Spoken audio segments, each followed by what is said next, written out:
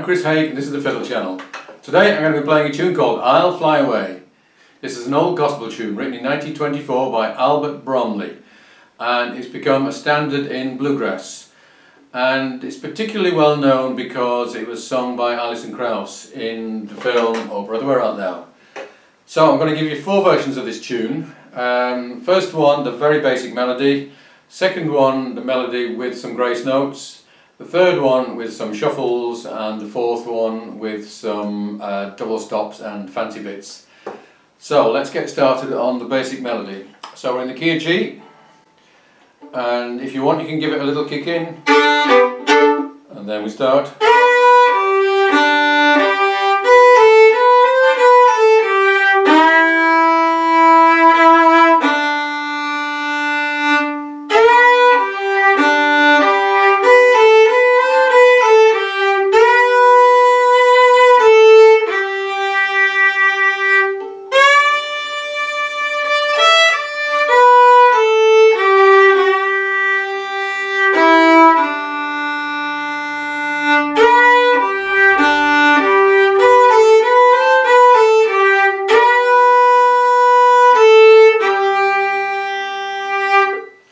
Let's just hear what that sounds like with some backing.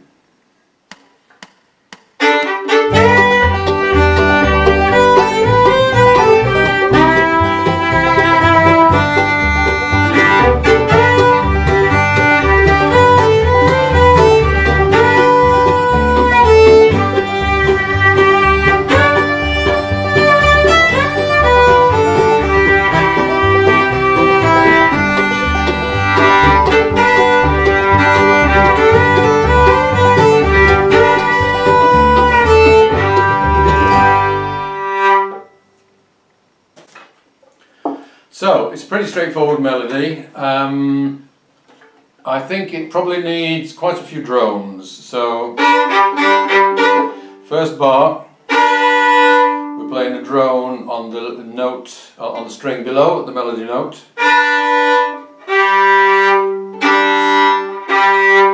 So we're doing D drones and G drones. And D drones again. G again. Same thing again.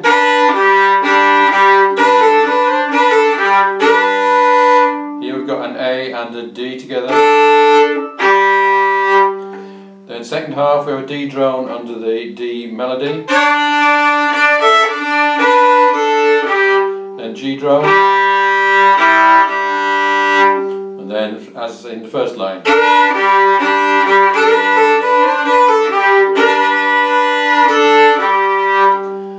Just giving a little slide down, so it's going from a B natural just to almost to a B flat. So you don't have to put all of the drones in all of the time. You can put some of them in some of the time. If you were going to play the tune twice, then maybe you'd leave it mostly clean the first time and add some the second time just for variation. Another thing you can do for variation is a lot of grace notes, and these are mostly hammer-ons and little notes that come before the melody notes. So the very first note, you do an open A and then hammer the first finger on. Same again. And then we're just flicking the second finger on, and then another hammer on. And that's the melody note, and then those 2 grace notes. Same again.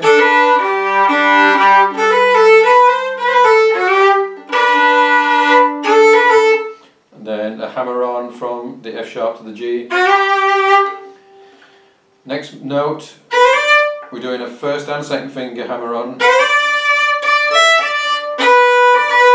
Third finger and first finger.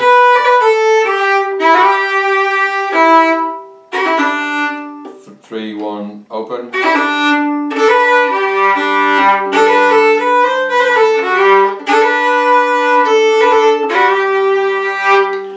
So again, you have the choice as to which of these you put in. You certainly don't need to put all of them in fact you don't need to put any of them in, but I think it adds a lot to a nice slow steady melody like this to put in quite a few grace notes. So let's hear the version 2 with these grace notes.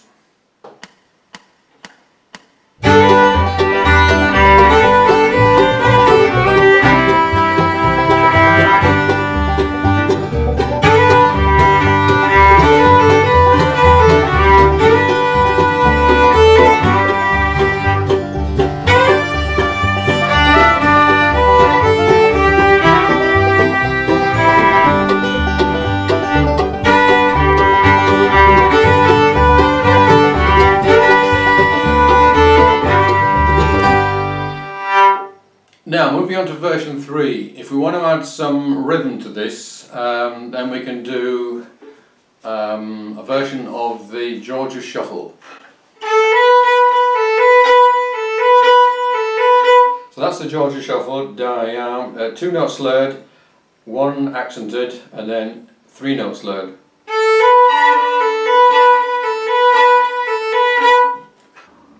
So taking this rhythm all the way through, we get something like this.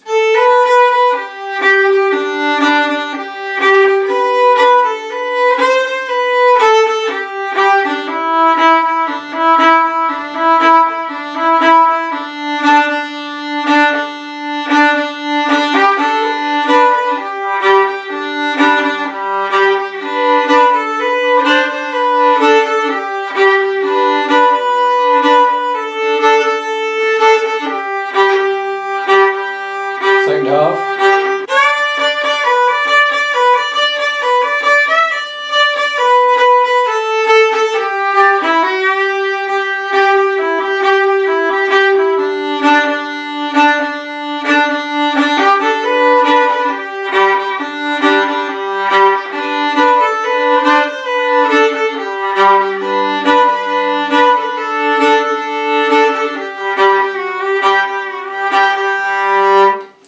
Now it's probably not a great idea to actually do that rhythm all the way through as I was doing there. Quite apart from anything else, there are some parts that don't work so well, especially when you're trying to do doing that, because you can't, unless you're going to add a grace note.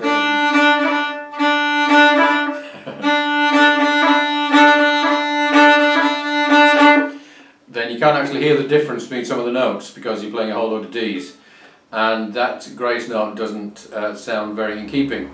So the best idea is only do this exercise of sticking the shuffle all the way through the melody as practice, and don't actually do it the whole way. But nevertheless, I'm going to try and do it the whole way as I said, with the backing, and see what it sounds like.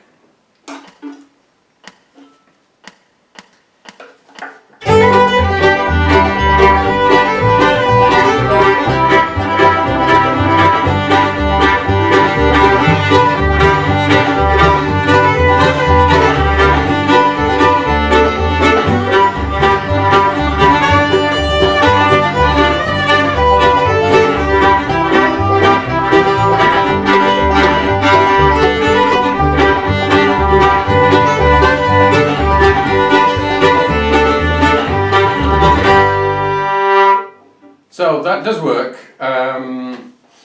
It would work particularly well if you were playing backing for someone else, behind a singer or maybe behind someone else's solo, although you'd want to bring the volume down a bit. So it's a useful thing to be able to add to any tune like this, but as I say, I wouldn't actually do it all the way through.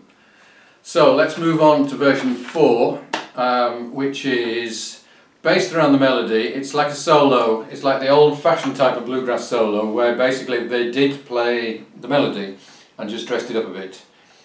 So we're starting off with a what they call a son of I'm going to start off with what they call a son of a bitch. One of those, which is done right down at the heel. And then we're going into double stops. Drones, double stop,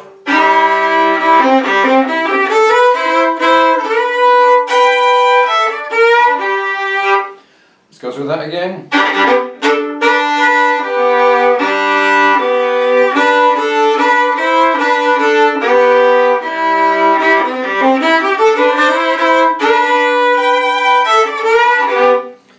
Then the second half starts off the same.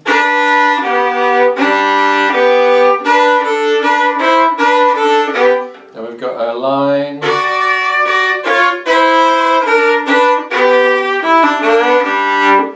So let's go through that a bit slower.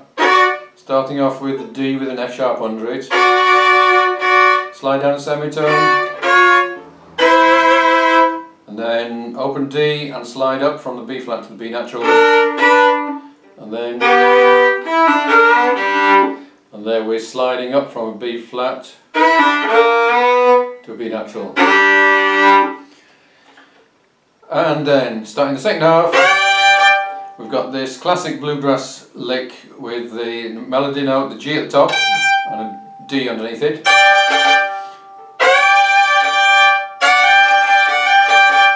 And then that little shuffle.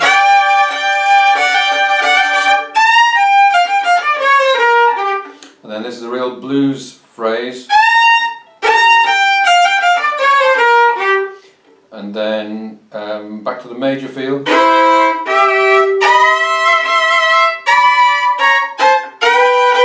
So that's C with an E under it. Slide that up into third position. Add the third finger on the E string. And then to 2 and 1. And then bring all that down a semitone, another semitone, down to first position. So I'll just give you that again.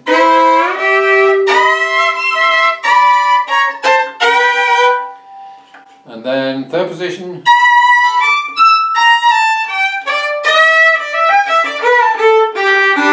So this is all in third position.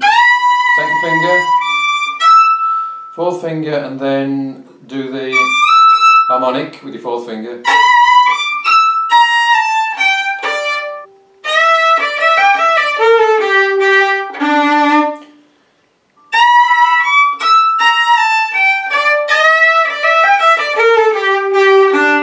And then the final line.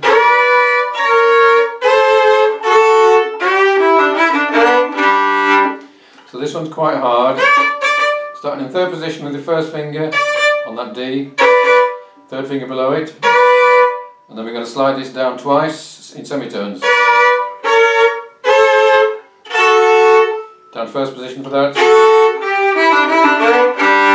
and a little slide for that B.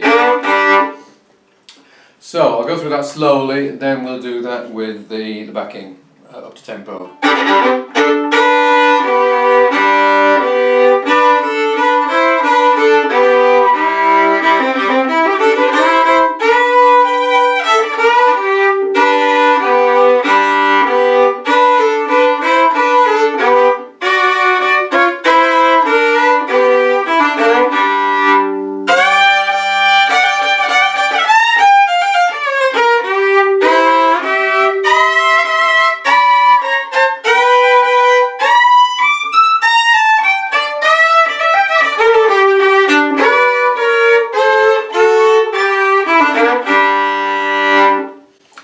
Okay, let's see if we can do that up to tempo.